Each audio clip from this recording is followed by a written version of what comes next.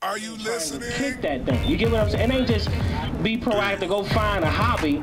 It's talking about you about staying sinless. You get what you about refraining from that sin day after day after day. You know what I'm saying? That's the vision. And that's the teaching that Christ teach you when you what? Deal amongst the body and deal with fellowship. All right, staying sinless, like the brother said. Keep reading. Because your adversary, the devil, as a roaring lion, walketh about seeking whom he may devour. See that? So your adversary, the devil, as a roaring lion. See, lions don't play no games, do they? That beast right there, if it get a hold to you, it's a wrap. It's a wrap. See? It's a wrap. So, brother, what's your name again? El Shaddai. El Shaddai. You should not allow yourself to be what? Encounter with the devil or with these or with a roaring lion. Cause guess what? The spirits that you entertain, you will think that, okay, I'm just gonna do this, you know, I'm gonna try to hold myself with that, and guess what? That sin gonna be controlling you. That sin gonna be ruling you. See? And the scriptures talk about, see, cause Satan, we think that we have a hold on Satan like we know Satan. No, the only power we're supposed to know is the Most High God, but we're supposed to be what? Not ignorant to Satan's devices. Because Satan do what? Trick and deceive. See? And devour, like we reading right here. Coming all safe. So now, Genesis. I'm gonna show you a little bit about this devil called Satan. He's very deceitful and tricky, and he'll be in your mind making you think that the decisions that you're making is okay. Right. See? Right, but they're not okay. All right. So this is Genesis chapter 4 and verse 7. If thou doest well, shalt thou not be accepted? So now, this is the Most High talking to Cain. Because we all know the story about Cain and Abel, right? Right. So Cain, what did he do to his brother? He killed his own brother. Out of jealousy. Out of jealousy. And jealousy is what? A sin, right? Yeah, that's a sin. And that's against the laws of God. Yeah. So it didn't just start there. See, that spirit was already present. Yeah. And guess what? Satan was already what? Devouring Cain, working in his mind, okay? Because Cain thought that he had a grip on the things that he was thinking and the things he was doing. Until the Most High said, well, you know what? I have somewhat to say to you, Cain. The ways that you're doing is not good. Matter of fact, read that again from the top out. If thou doest well. If thou doest well, meaning if you do the commandments of the Most High, because even in the beginning, Cain and Abel had the commandments of the Most High. Yeah. See, Adam had the commandments of the Most High. And we can prove that. Matter of fact, let's prove that. Let's go to 2nd Ezra. The book they took out. Yeah, the Apocrypha, right? Yeah. 2nd Ezra chapter 3. And we just get to the point. Okay, so let me ask you. No. We know those brothers, and we know where they fellowship at, but we are in Walnut Park off West Florissant and Claxton. Okay. All right, so now, 2nd Ezra chapter 3 is over here. And you got it? This is 2nd Ezra chapter 3 and 5. And gave us a body unto Adam. So now the Most High gave a body unto Adam because the Bible says prove all things. Yeah. Because the world thinks that Adam, he just was winging it, right? Cain and Abel and the woman that the Most High gave to Adam, they was just winging it like they didn't have instruction. But they had the commandments, all right? Without soul, which was the workman of thine hands, and didst breathe into him the breath of life. So now, it says that Adam, when he first formed Adam, he said he was without soul, but which was the work of the Most High's hand. And then the Most High breathed into him the breath of life. Let's find out what that breath of life is. Keep reading. And he was made living before thee, and thou leddest him into paradise, which thy right hand had planted before ever the earth came forward. And unto him thou gavest commandment. What? Unto him thou gavest what? Commandment to love thy way. See that? So the Most High gave Adam commandments to love his way. Where's this coming from? The King James Version Bible. So for everybody that's listening, we supposed to do the commandments of God. Our forefathers, stemming all the way back into Adam, had the commandments of the Most High. So this world teaching that the commandments is done away with, that's a lie. And that's of what? Their doctrine, Christianity. Christianity is not in the King James Version Bible. Caduce. So now, hold up, brother. Don't leave. Going nowhere. So now, we just wanted to prove that point because we dealing with how Satan should not get the upper hand or the advantage over us. See? So we teaching our people on how Satan have many devices, and Satan play against the commandments of God. See?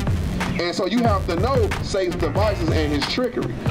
And in order to learn those things, where do you have to go? David said it. Until I went where? Into the sanctuary, when you read Psalm 73. So now, back to Genesis chapter, what, 4? Genesis 4:7.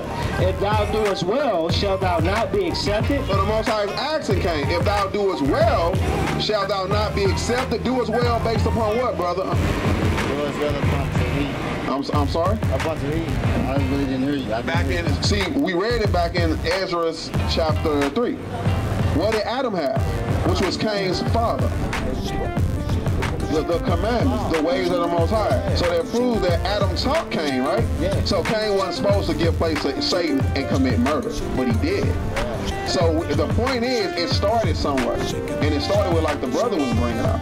It started with what? The thought process. Yielding. See?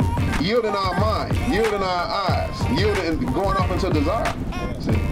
So that's something that you yourself and all our people that's paying attention not supposed to do. Yield to the what? The ways of the devil according to their lust. But through fellowship, you can learn how to overcome and not do those things. All right? So let's keep reading. And if thou doest not well, sin lieth at the door. Uh-oh. So if you don't do well, meaning if you're not doing the commandments, then what are you doing? You're sinning. See? And that's what the brothers was saying also. There's no in between. It's only good and it's evil. Correct. So if you're not doing good, what are you doing? So we gotta accept that truth and turn from that and repent from that. Damn. See, and we'll get precepts on what? On how to repent, because that's what we have to do to be accepted into the grace of the Most High. We gotta deal with repentance, brother. So likewise, you yourself, you have to deal with repentance, huh? You know what I'm saying? Let me ask you a question. How long have you known the truth? I'm not even gonna lie to you.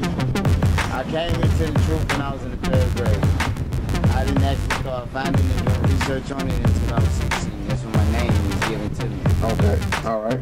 So I really, literally, the way I move now, only thing probably my bad habit is smoking cigarettes. So I'm gonna ask you a question. So some of the things that's coming out pertaining to everything you guys are talking about, I've read it, I've studied it, I read other books of other people talking about it. Okay. I read the 1611 version of the King James, the biblical, the progenitor, the breakdown of everything. Okay, so my reason for asking how long have you known the truth, because knowing the truth is not just, okay, I'm familiar with the book. Walking in the steps of you gotta walk in the steps of it. And so when you're not, this what be going on like what was going on with Cain, because Cain knew the truth. Yes. Cain was taught the truth by his father. He was taught the commandments by his father. But when you do what? Step outside of the truth, do you truly know the truth? You know it, but you like you said, you know better, you do better. You know exactly. But you choose not to. It's a choice. You gave us free will. So now, so the Bible says a good understanding have all that do what? Do the commandments. So even Cain himself, he fell short because why? He wasn't doing the commandments. So now, let's finish this and then I'm going to give it back to you. And unto thee shall be his desire. Oh, do you hear that, brother? No, read that from the top. If thou doest not well, sin lieth at the door, and unto thee shall be his desire. So unto thee, if you're not doing the ways of the Most High, you're doing the ways of Satan. And what our people don't understand is when we walk in the ways of Satan, it didn't say unto thee shall be your own desire, because that's what we think. We think that we have a grip on Satan or a grip on our own ways. But that's not true. The Bible said unto thee shall be whose desire? His desire. His desire. So who's really in control? The spirit of Satan is in control. Right. And when the spirit of Satan is in control, you think, okay, I'm just going to limit it to this one thing and I'm going to regather myself. Not knowing that anything that come before you, you're going to, what? Grab a hold of it and start doing it. That's going over his head. He don't understand. I understand. Okay, what it means? Right. Unto thee shall be his desire. What that means? Romans 6. What I want to do is what I want to do is not mind.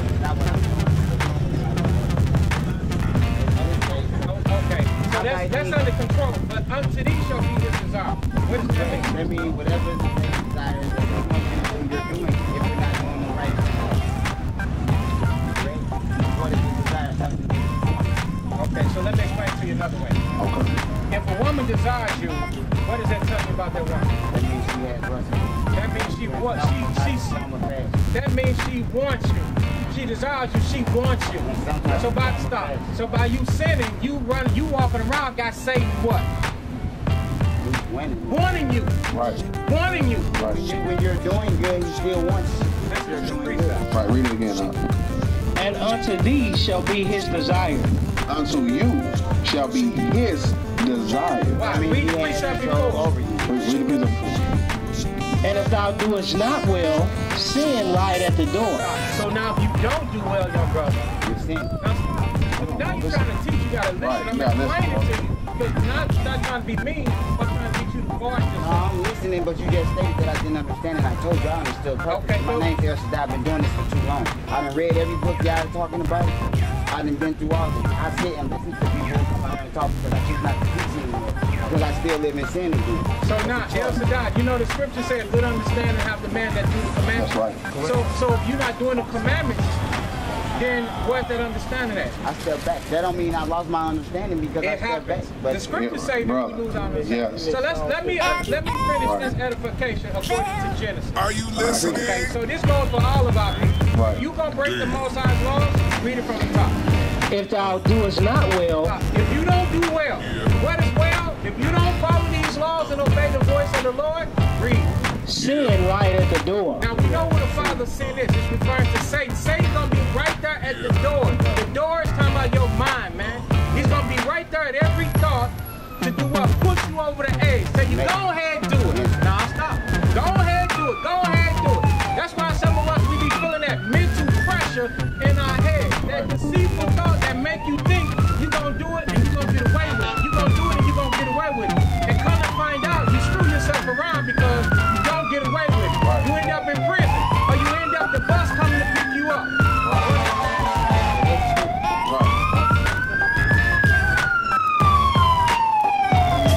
You end up destroying yourself because you know what? You're gonna be like, something was telling me, my mind was telling me not to, but that other thing that was at the door kept pushing you and coming up with all these different schemes and ways on how you're gonna be successful in the thing that you want to do that you know is wrong. So sin light at the door, read. And unto thee And unto you, go ahead. shall be his desire. Why? Because you choose not to do well, and he gonna always desire you. A lot of people running around, you got Satan desire you. How do you get Satan not to desire you? Exactly. So did you understand that, brother? I don't understand. All right. So now, And that desire, so like you use the example about if a woman want a man, she wants to do, she stop. So what did Satan do? What did Satan do with Yahweh Shai? He fled. He fled. So if Satan is your desire, ain't no fleeing. That's what the Bible says. He's always there. But that's another point. exactly. Right. So now Romans chapter 6. Yeah. And thou shalt rule over him. Exactly. And you going to rule over him. Now that's fine because now you might think, how is he your desire But I rule. and you rule over him? Romans 6. This is what this is talking about, brother. This is Romans chapter 6 and verse 16. Know ye not that to whom ye yield yourselves servants to obey? Know ye not, see, that to whom ye yield yourselves servants to obey. What did the last piece of Genesis say? And thou shalt rule over him. Thou shalt rule over him. When you yield yourself servants to whom you obey, His servants ye are to whom ye obey. see that? You shall rule over him. Now you're his servant. It's like you're a minion. Yeah. You're doing whatever he desires for you to do.